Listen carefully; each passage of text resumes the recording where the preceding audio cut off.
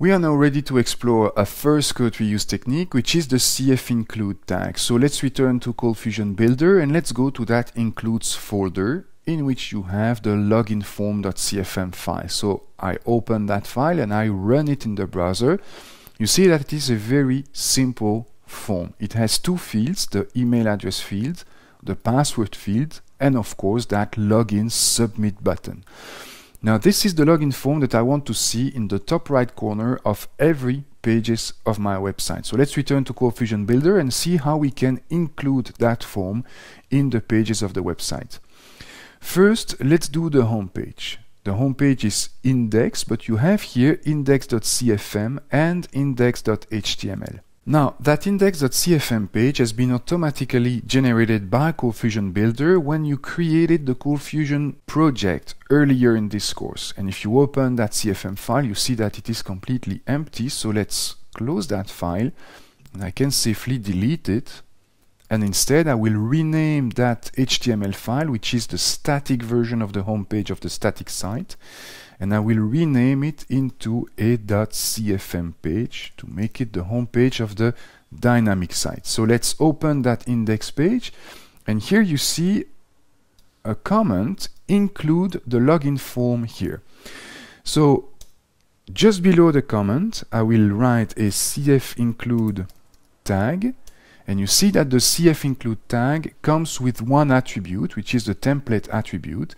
And I will use that attribute to specify the path to the file that I want to include at that location. So the file that I want to include is in the includes folder.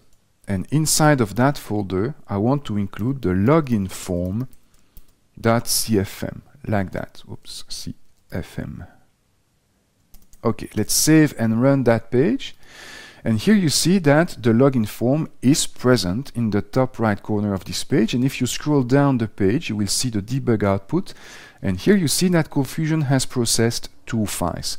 The index.cfm, which is the file that I have actually requested, plus the login form that I have included inside of that index.cfm. So this means that I can copy-paste that cfinclude tag in the other pages of the website and use a single login form.cfm page, develop my login form only one time and test it and debug it, and then reuse that with that cfinclude tag on every pages of the website. But let's push that reasoning to the next step, because there are some other parts of your code that are the same in every pages of the site. So let's create two additional files in the includes folder. One ColdFusion page here that will be the header.cfm and a second ColdFusion page that will be the footer.cfm, like that. Now I return to my index page and here you have a second comment which says last line to be included in header.cfm. You see that this comment is just above the page body, the beginning of the page body div. So let's select from that comment to the top of the site, the top of the code, and I will cut that code. So Ctrl X if you're on Windows, Command X if you're on the Mac, and then I will paste it inside of header.cfm, like that. So I move that code to header.cfm. Now what is that code? Well, it's the head section of the HTML where I call the JavaScript files and the CSS style sheet. It's also the header of the site where I have the logo and the login form, and it's also the main menu bar of the site, which is right here in that unordered list. So that's the header.cfm. Now I save that page, return to the index, and I replace the code that I have moved to header.cfm by a cfinclude, and the template that I want to include now is in the includes folder, but it is now the header.cfm. I will do the same for the bottom of the code. So here at the end of the code I have that footer, which is the same on every page. So let's paste it into footer.cfm, and in index where that footer used to be, let's use a cfinclude once again, like that, to include in the includes folder the footer.cfm. Now let's save and run the page, and hopefully, oops, we have a mistake. Now let's take a look at that error.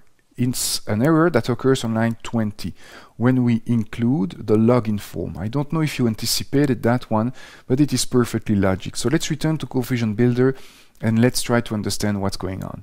So here I include the login form from the header, but you see that header and login form are in the same folder. It's in the same includes folder. So inside of header.cfm, I can directly include the login form.cfm without providing the name of that includes folder, because header.cfm and login form.cfm are in the same folder. So let's save now that new version of the header.cfm and let's run index.cfm again, and now it works. And you see in the debug output here that we actually include 4 files in the request: index, that is the main file, the file that I have actually requested, plus header and footer and login form that are included inside of that request using cfincludes.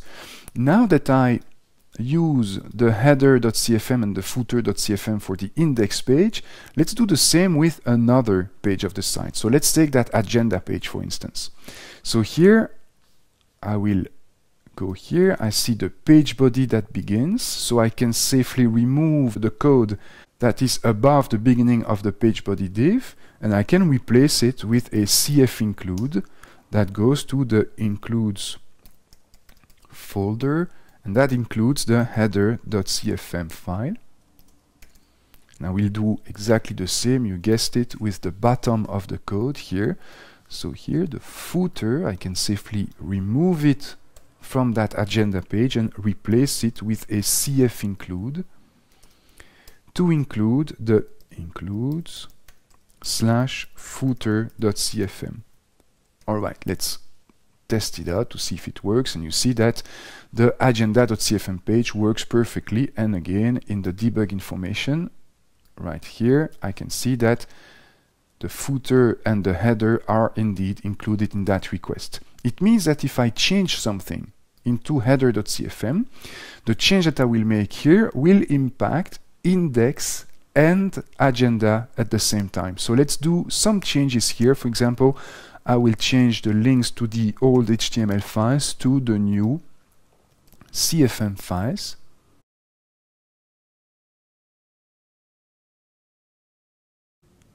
Alright, so let's return to index.cfm. Let's run it into the browser, and normally those two links here should be active. So I can go to agenda.cfm and I can return to the home page, to index.cfm, because those two pages are using the same code for the link bar, and so they are using the same href of the a tag of HTML. But there is one small problem. I'm now on the home page, and you see here the tab in Google Chrome. It says HD Street Concert Band Welcome. And if I go to agenda.cfm, it also says HD Street Concert Band Welcome. And this is because both those pages are using the same header.cfm, and header.cfm has that title tag of HTML that says HD Street Concert Band Welcome. Now I would like to change the title on each page so that each page of my site has a slightly different title. But this is the limit of the cfinclude. I cannot customize the cfinclude each time I use it. So I include the file as is, and it is always the same that I include. Hopefully, ColdFusion has some more code reuse techniques that will help us solve that problem.